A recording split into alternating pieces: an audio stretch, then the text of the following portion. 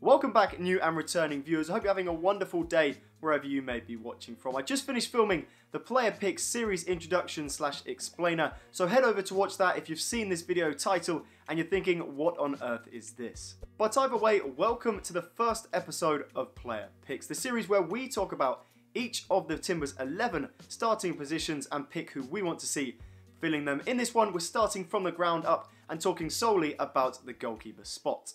The three named goalkeepers in the Timbers squad, as you probably know, are Jake Gleeson, Jeff Attinella and Kendall McIntosh.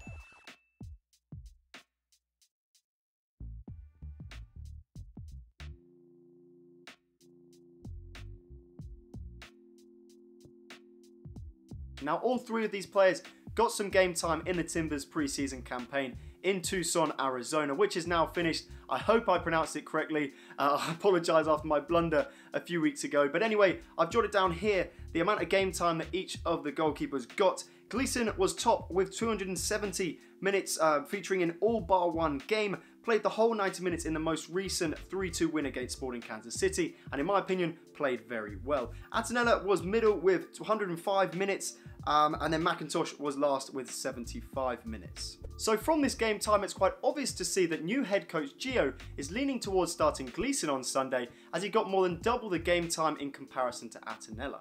And in all fairness, the team was getting the results in the 4 games Jake played in. They got 2 wins, 1 loss and 1 draw.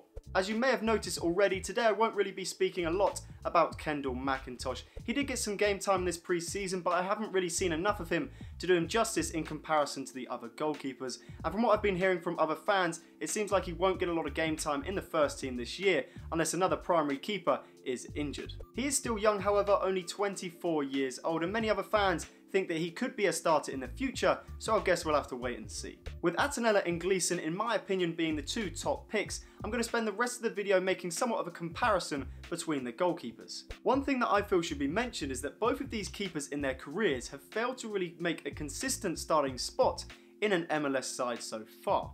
Attinella has been in the shadow of RSL legend Nick Rimando over the past few years until he made the switch to the Timbers last season, to only then be in the shadow of Jake Gleeson for the majority of it. That was until Gleeson got injured and then Jeff covered for him, but then played very well and earned a consistent starting spot until the end of the season. Speaking of last season, let's take a look at their stats, as the defence they'll be behind this year will be primarily the same. Attinella last season played in a total of 16 games, including the playoffs, conceding 22 goals, whilst achieving 5 shutouts and letting in, on average, 1.38 goals per game. On the other hand, Gleeson played 21 games, conceded 30 goals and had 4 shutouts, and conceding on average 1.43 goals per game, a little bit higher than Attinella. Now, although these stats may seem very picky to some, I found them very interesting whilst doing the research to make this video. Let me, however, state that although stats are useful, they're not the be-all and end-all when it comes to football. How many times do you see a team dominate, then not actually get the result that they want? And with goalkeepers, their stats can be affected by the players in front of them making personal mistakes or by the team being weakened by injury, therefore making the stats somewhat misleading.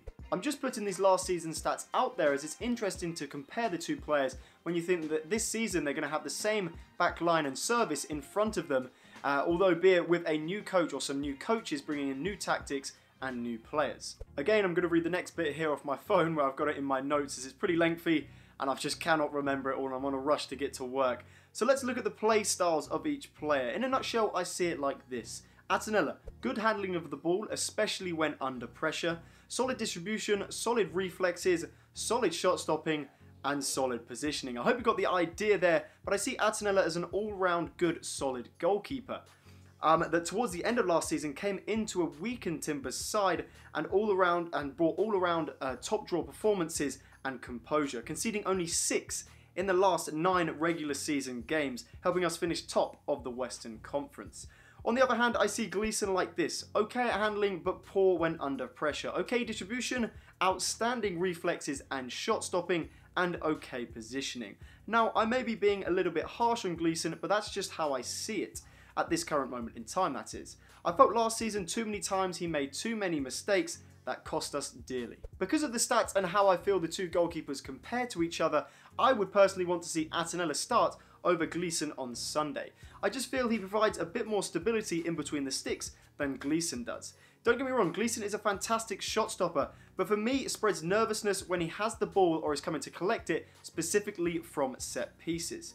And believe me, from my previous playing experience, you do not want that behind you if you are a midfielder or a defender, as it just spreads panic or creates panic and nervousness, which leads to uncharacterized mistakes and therefore chances for the other team, and ultimately conceding goals. So this may seem like I'm really bashing into Gleeson, that I need to give him a break, so I will. I actually really respect the guy. If you didn't know, he's been in the Timbers setup since he was 19 years old. He's now 27. And over the years has either been on the bench, loaned out, or playing for T2. So has absolutely deserved a consistent first team position. And last year he was getting this until of his unfortunate injury. However, until I see improvements on the simple parts of his game, I'd have to pick Attinella over him. Let's not forget, like I said, Gleeson is only 27, which is pretty young for a goalkeeper. Heck, Romando is 38 and still considered one of the best goalkeepers in the MLS. He still has time to improve on the weak parts of his game, but flip this on his head, and what worries me is the fact that he's gone through all of this professional playing time, played over 100 games, and he still hasn't improved on what I feel the simple parts of his game. Or maybe he has. This preseason he hasn't done too bad, and we'll have to wait and see.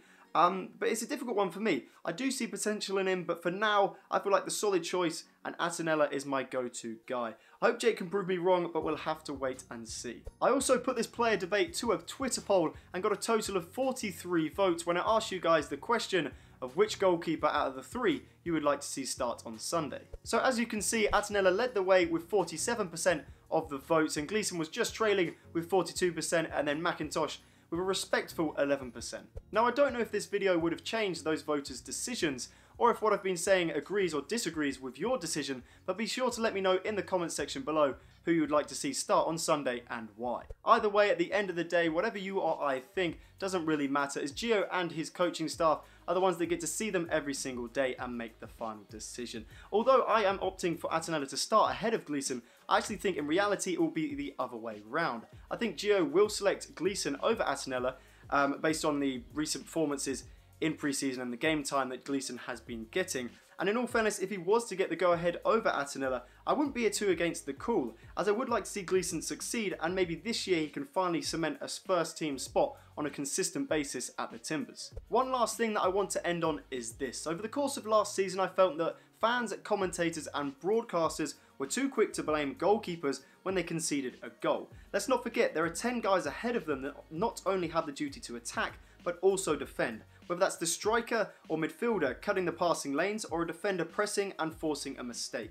Everyone on the field has a part to play in goals conceded, not just the goalkeeper that conceded it. He should be used as a last resort to prevent a goal. Of course, a goalkeeper has to perform accordingly when called upon, but I personally always look at the plays before a goal to see how it could have been prevented. So that brings us to the end of today's video, guys. I hope you have enjoyed it. Sorry it's a long one, and sorry I read off my phone at the end there. There's just a lot to say. I couldn't really memorize it. I just wanted to get it out to you guys. But nonetheless, if you did enjoy it, leave a like and subscribe for more Timbers weekly content. And don't forget to comment below who you'd like to see start in goal on Sunday. And I will see you in the next video. Thank you for watching.